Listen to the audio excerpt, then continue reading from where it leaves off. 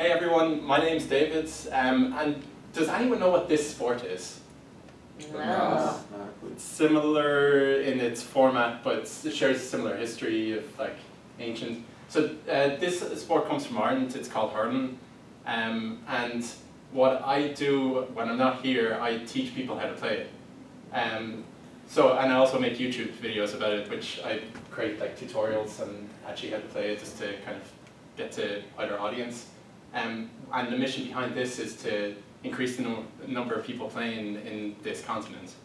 And why do I do this? Because it's the best sport in the world. And I know I'm a bit biased, but I do think that it really is.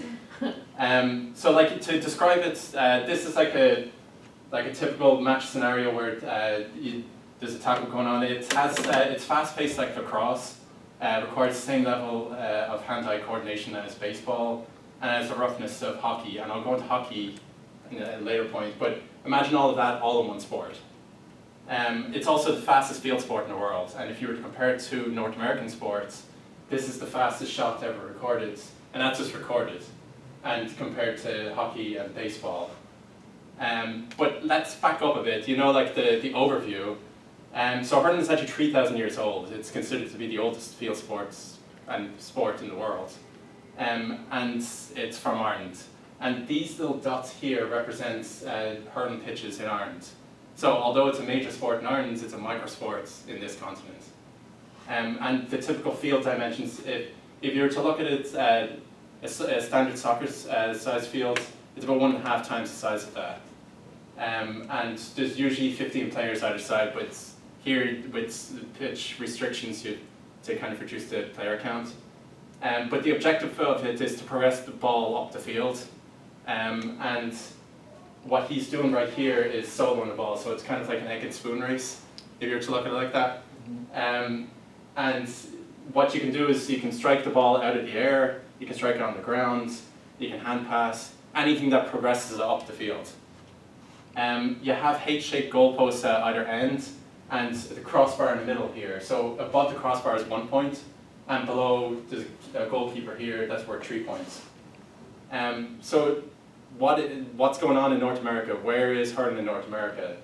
When I first moved here 7 years ago, I first lived in Boston, I quickly realized that there's a large community here, and that community is 120 clubs, and it's growing. Some actually started by Americans, and it spans from coast to coast. And this is like Canada has about like 11 clubs, but the US has a strong army presence as well because it's known as a warrior sport, so they relate a lot to it. And every couple of years there's World Games that go on in Ireland, and the US does have a women's hurling team that is sent there. So this documentary here explains the origins of ice hockey and how when Irish immigrants moved to Canada they brought hurling with them and started playing on ice. So that there's a lot of overlap there that hockey players can adjust to it.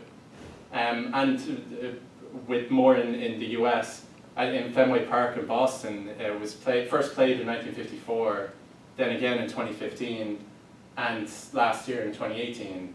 It's modified rules just like for the smaller pitch dimension. And there's, with all the clubs that compete, there's the finals that are happening in Virginia this year. The whole thing is there's an untapped potential of the sports in America and growing it. And one audience segment is that it's an off-season sport for hockey players, because a lot of them actually play lacrosse. So if you were to say like something that's the grandfather sport to your origin sport, there's an interest there. And this is why, because it really is the best sport, because any athlete can draw some inspiration from their original sport to it. They can bring something to it.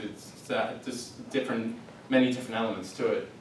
And one thing on a personal note, it taught me, the sport it taught me never to quit. And because it's pretty raw sport, but like you keep on going. When you get the ball, you're tired already after fighting for it, but you keep on going. And that kind of applies to doing SEO for Coca-Cola or doing anything. It's when often it's hard to get where you want to be, but when you get there, you still have to push on, no matter what your energy levels.